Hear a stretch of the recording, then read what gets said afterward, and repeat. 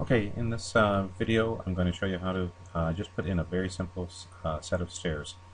So to do that, we're just going to go to Draw, and I'm going to go to Stair, Stair. For the first little while, just use some of the simpler stairs, things like angled or straight. Even fold back is not too bad. So I'm going to put in a set of straight stairs, and I'm going to say OK.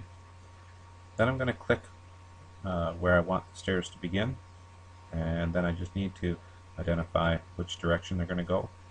So I'm going to make them go this way. And now if I zoom in, you'll notice that there's a plus and a circle. The plus is the top of the stairs, and this is opposite of what I want. I want the top of the stairs to be here, going down into the basement. So I'm just going to do a very quick build. Actually, I've already got a build done, I think, so I'm going to escape out of that, and I'm going to go down to here, and look, and I can see that my stairs are going the wrong direction.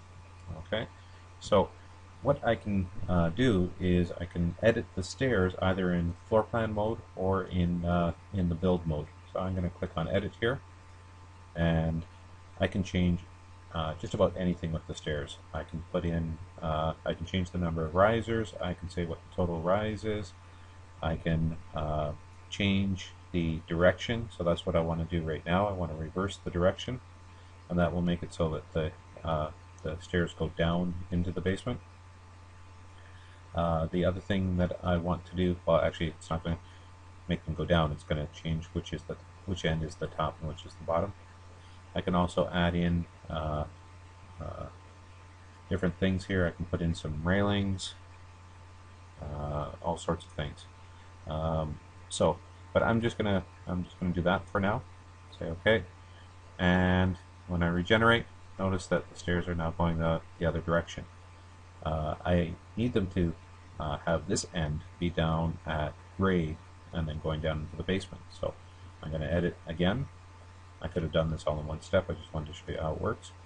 And I want to change the reference. So I want the top to be at the 0 mark for now. Eventually that's going to be top at floor, but since we don't have a floor in right now, we can't do that. So I'm just going to say top to 0.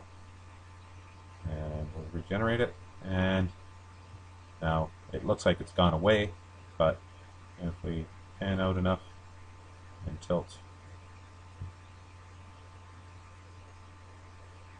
you can see that our stairs are going down into the basement. So that's what we want. And you can also go in and put in, if I go back to the plan view, we can go in and we can put in railings. So we can go to stair, we can put in railings. We can put, instead of having a wall here, we can put a railing going around this way. All sorts of things. Later on, later on what's going to happen is when we put in the floor system, we're going to cut an opening to in the floor so that we've got a hole going down through, and we'll see the stairs going down into the basement. I'm going to leave it as it is for now though, and hopefully that's getting you started on stairs.